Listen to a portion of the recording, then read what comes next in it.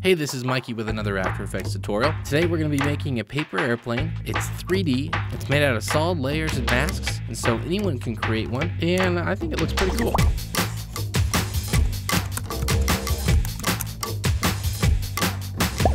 So first off, let me show you the finished product. So let's go somewhere in the middle here, and how I have it is it's all comped into one pre-comp, and because of that, you can see I can manipulate it and move it around as if it was a single object, even though there's multiple layers and stuff in there. And I have the lights linked to it as well. I see you have a couple of lights there to give it some shading. And I think it looks pretty cool. Let's start with a new composition. Now, this is not really an exact science. There are some things you have to do that is exact. If you are making yours slightly different size, you might have different numbers than I do. But if you follow the exact same numbers I am, then you should be able to make it exactly like mine. So let's just create a background, just so we're not on black. Okay, so now let's create a new solid. This is going to be the start of the paper airplane, and every single side, if we go back and look at this, there's 4 sides. 1, 2 wings, and then 2 bottom pieces that come out. And so we need 4 of them, but they're all the same shape. So we can just duplicate once we make it once. So I'm going to create a new solid. That's Command Y on the keyboard. Let's just call it side. The width, I want it to be 200. Height, 800. And let's make this white. Now that's the start of it. Now what I want to do is I want to cut this in half diagonally. And the easiest way to do that is to add a mask to it. So go to the rectangle tool. And what I'm going to do is just going to double click. And now there's a mask on it. And it's the exact same size as the layer. So if I highlight mask, and then I click off, and then I click back on the corner, then I've got that corner selected. I'm going to hit delete on my keyboard, and it deletes that corner, and now it creates a nice triangle. So let's take this, let's make it 3D, and let's call this one wing. So wing R for the right. Now let's go into the anchor point and make sure that is zeroed out, because we want it up in that top corner right there. Let's duplicate this. Call the second one wing L for left. Click R on the keyboard, and it'll bring up the orientation. Let's take that middle orientation, switch that to 180, and it flips it over onto one side. Now we want this to kind of spread a little bit because it's not going to be completely flat. And so that's with the Z rotation. So what I'm going to do is let's just go -3 for the wing left, and then -3 as well for the wing right. Now those are both negative because remember this one's flipped 180, so otherwise, it might be positive. So now we've got the 2 wings in place. Let's close those down. So now let's take the wing left, we're going to duplicate it, give it a new name of body left. Let's go into the orientation on this.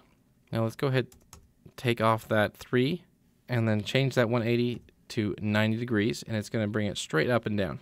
If we go into our active camera and change it to custom view, then we can see at a different angle this whole thing.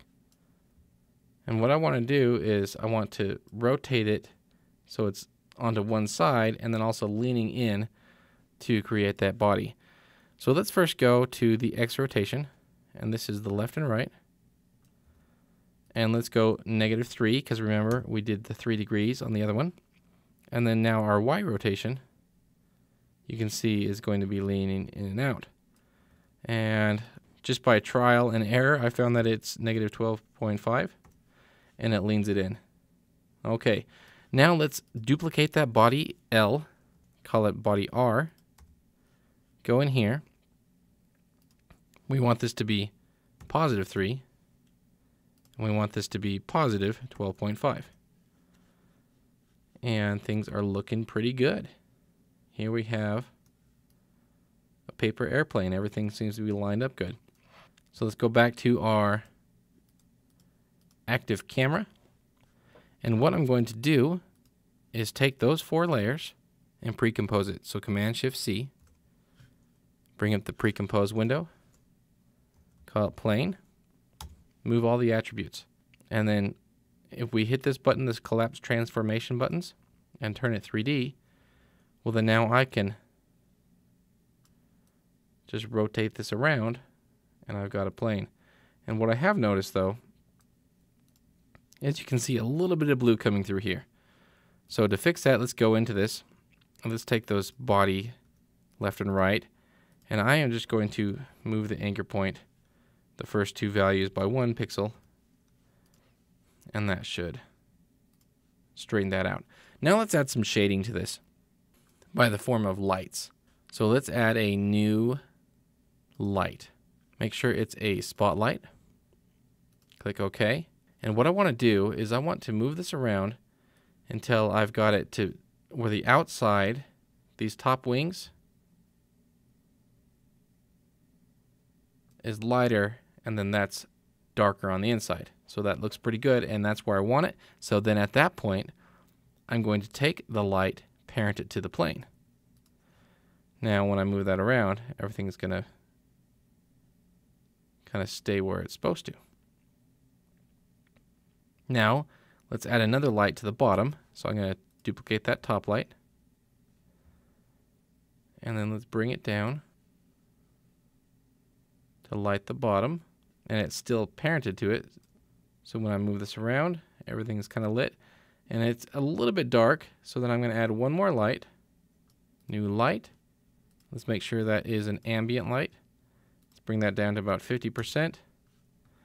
And there we go. So what we can do now is we can just animate this layer.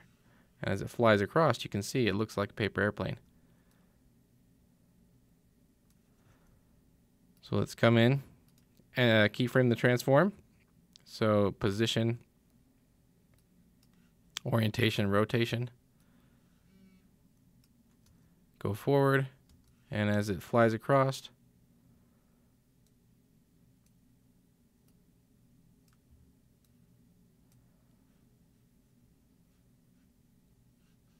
you can see it looks pretty good.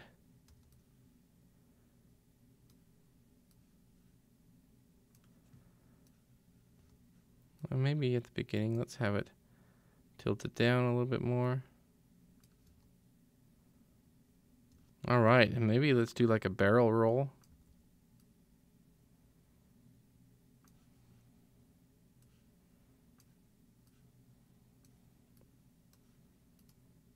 Let's take a look at that rendered out. Maybe it's a little fast. Paper airplanes kind of float, so I can just drag those out. I just highlighted all of them, held down Option or Alt on the keyboard. All right, so that's creating a paper airplane inside of After Effects.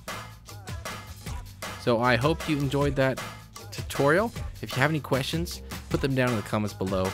And if you create this for yourself, I want to see it. So go ahead and create a video, upload it to YouTube or Vimeo or wherever you like, and then just put a link to it down in the comments below so we can all see it. Thank you so much for watching, and we'll see you next time.